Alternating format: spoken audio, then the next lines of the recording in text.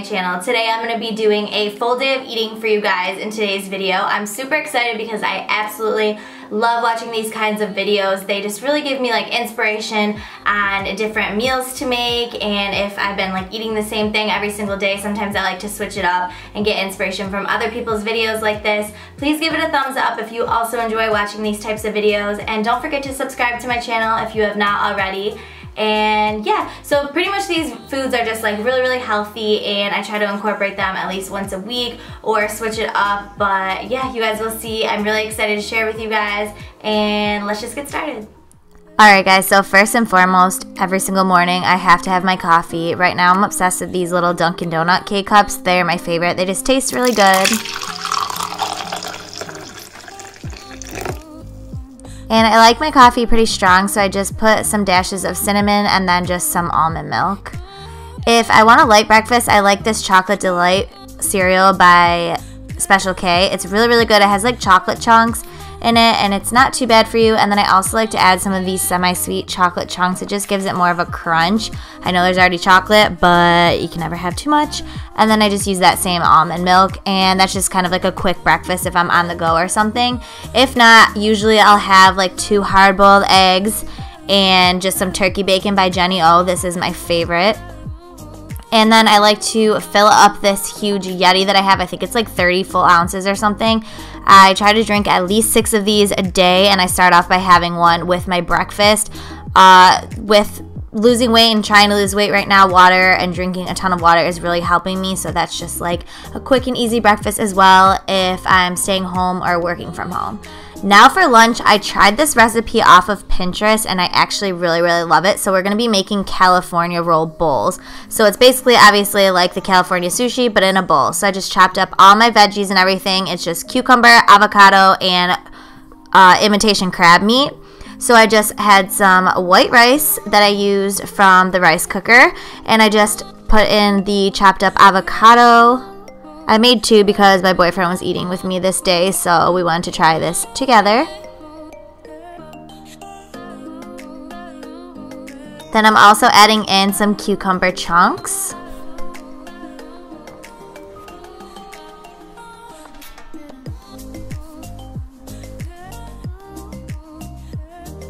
And some imitation crab. You can get this from like any Asian market. I believe you can get it from the regular grocery store too, but that's just where we got it from.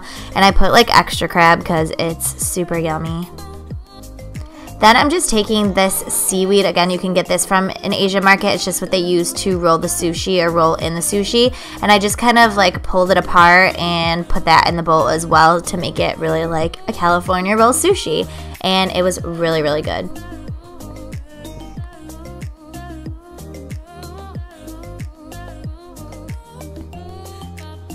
Then I'm just sprinkling some sesame seeds in the bowls, and I also put some soy sauce at the end as well. And I also made my own spicy mayo, which is literally just mayo and sriracha mixed up. I could have probably done this not so messy, but it was so good. I wish I actually put more spicy mayo on there, but again, this was so easy. It literally took me like 8 minutes to make.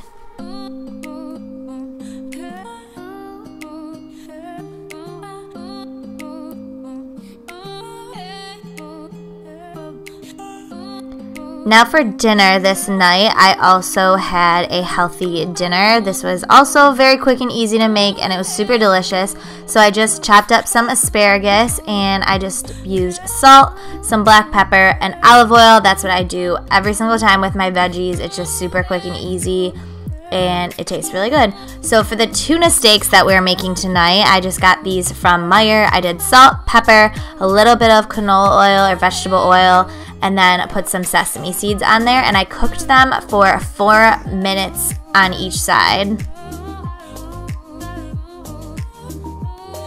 I know this pan does not look that aesthetically pleasing, but it's just stained. I swear it's not dirty. I just put some olive oil in the pan, and then again 4 minutes on each side, or actually I think I did 2 minutes for each side. I'm sorry, 4 minutes total. That will create the perfect medium rare tuna steak, and it is so good, you guys. Then I just paired that with the asparagus, and then I used these little cups from Bob Evans. They're just like a garlic mashed potato. I could have made my own mashed potatoes, but the whole point of this is quick and easy. So here's the tuna steak. As you can see, the way it's slicing through, it is so soft and yummy. Oh my gosh, it was so amazing. I would make this 100% again, so it was so good. I hope you guys enjoyed this video. Please give it a thumbs up if you did, and I'll talk to you soon.